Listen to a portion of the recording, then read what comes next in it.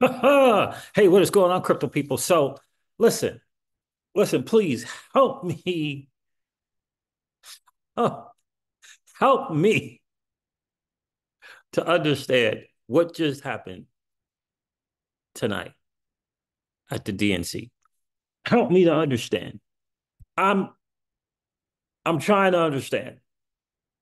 This is not a politics channel, political channel. Help me on. You know how Kevin Hart, says, "Help me." Okay, that's what I'm talking about right now. Help me. What? Oh my, oh my goodness. 92 pages, 92 pages, and not a word or mention of blockchain, DLT, digital assets, cryptocurrency, Bitcoin mining, nothing, stable coins, CBDCs,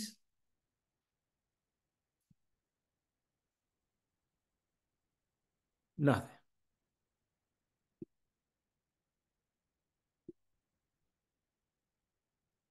nothing. Oh my gosh. We're going to hear from the Donalds, I affectionately call him President Trump. And I'd say to you, I understand. I understand it's a game. I understand he's playing the game, but at least he's smart enough to understand what's to acknowledge that something's going on. And we should pay attention to it. We should be at the forefront of it. At least he understands that. I can understand it's the game. And he's saying some stuff to appeal to some groups. I get it. But a 92-page document and nothing. Nothing. Did they not get the word? They must have missed the whole BlackRock thing. They didn't get the word about what's going on. That the current administration didn't get the word, apparently. And not only BlackRock, but now Goldman Sachs. Shout out to Jung Link for sharing this with the community. Goldman Sachs joins the Bitcoin trade. Goldman Sachs, family. Goldman Sachs has invested 418 million across multiple ETFs, including BlackRock's fund, marking a significant step in institutional adoption. Interestingly, while Goldman is leaning in, Morgan Stanley is shifting from Grayscale to BlackRock, reflecting changing strategies in the crypto space.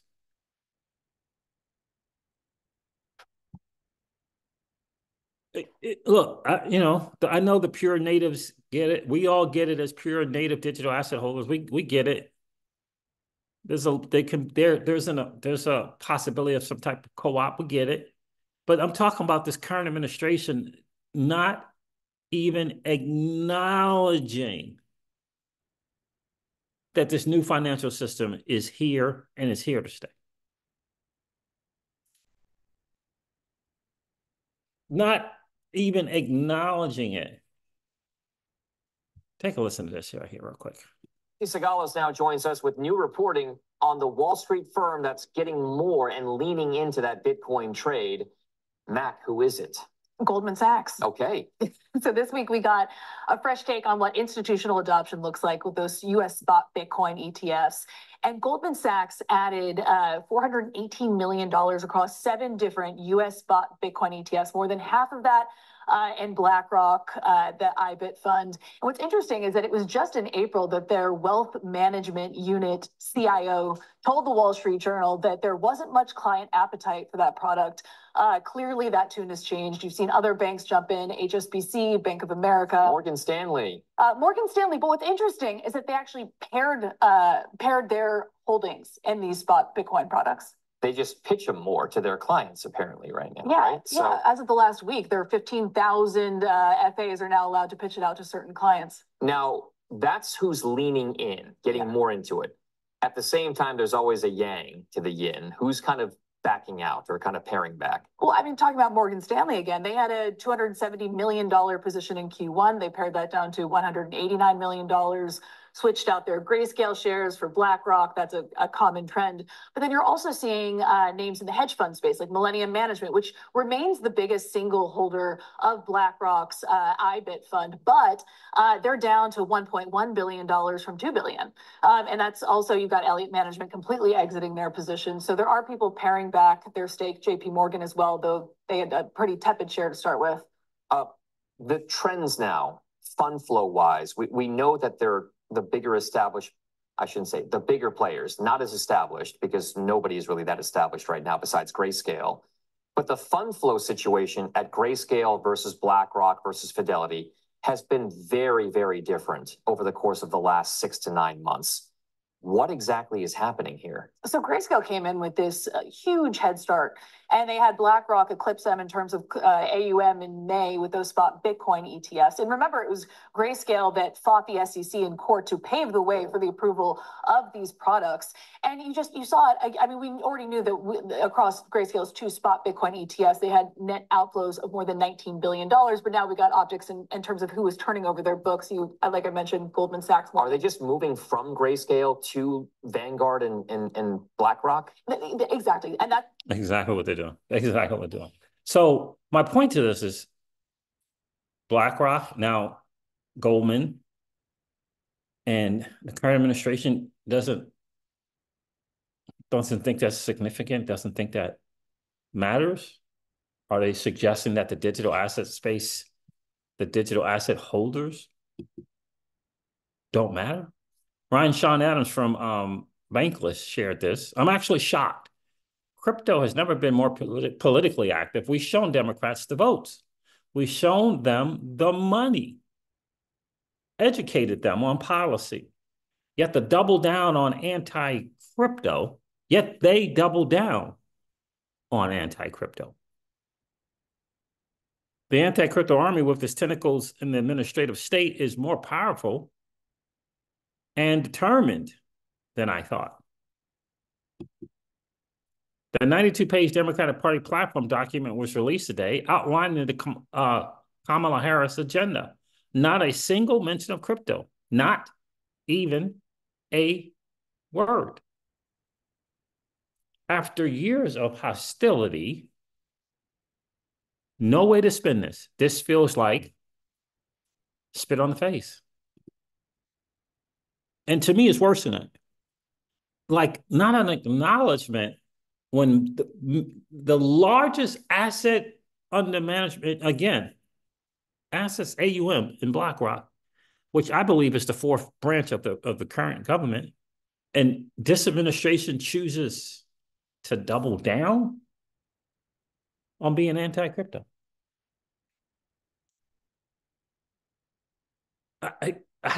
It's an alarming mistake in so many ways.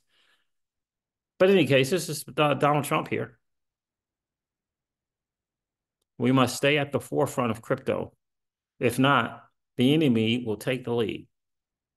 To power our country into the future, including the growing electricity demands of AI and cryptocurrencies, a topic that's becoming increasingly important.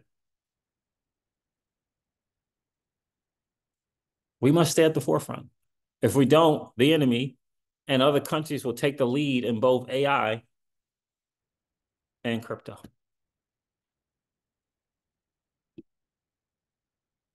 It's alarming, the difference.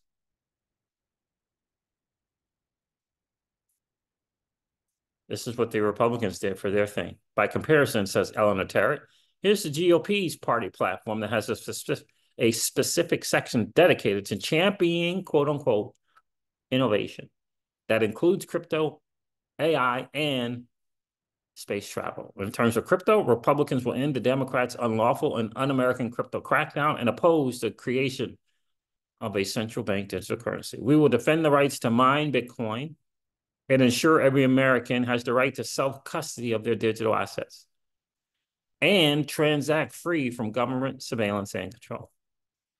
My only